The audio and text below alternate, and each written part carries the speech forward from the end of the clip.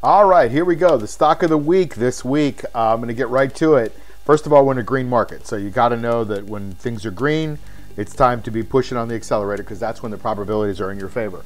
Let's take a look at our stock of the week, and it's Interactive Brokers. Symbol is IBKR.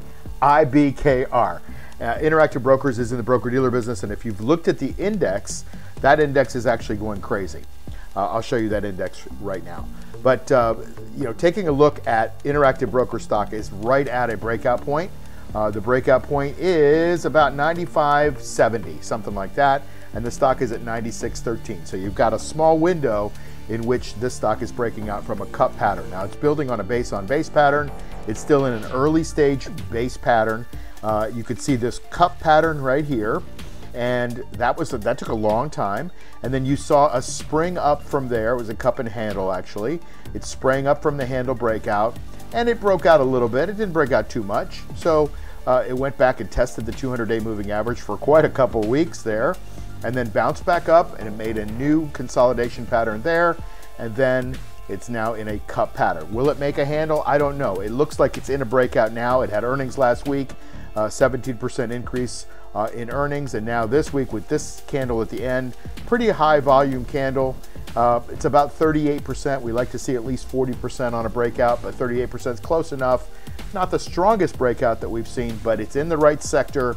It's in the right industry, and it is at the right spot on the chart in the right market. So Interactive Brokers is one that looks like it's going higher to me. Now, let's take a look at some other things, and I'm going to go to the daily in just a second here. But looking at this, this is a channel that essentially, let's see if I can draw this with any semblance of making any sense here. That's kind of the channel that it looks like it's going to. I think this stock at, basically breaking out at that level of 97 bucks-ish, 96 bucks, is probably going to go up another, I don't know, let's call it $18, $19 from here. So we're looking at a $120 price before it starts its next consolidations if it's a typical and normal stock. So look for the stock to go there, and it's a good sector to be in. Make sure you put your stop prices in so you don't lose too much money. But the stop price would probably be somewhere around 91 on this. But this is Interactive Brokers. Let's take a quick look at the daily, and then I'll let you go. This is the stock of the week, Interactive Brokers, IBKR, and you can see great earnings per share growth rate, 21% basically year over year. It's got a good relative strength, not the strongest. Again, this is not our perfect candidate, but look at this beautiful breakout candle that it had on Friday.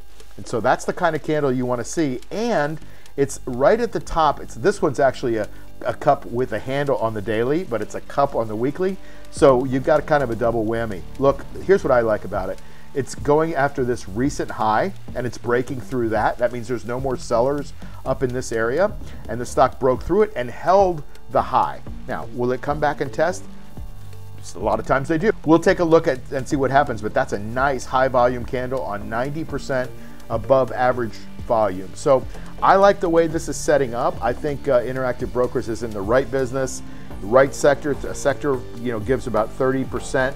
33% I think it is of the strength.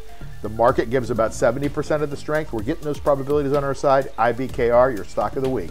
See you on the next video. Take care. By the way, hit me a like and subscribe and comment, all kinds of stuff. I like it when you guys do that. Plus, other people get to see this too.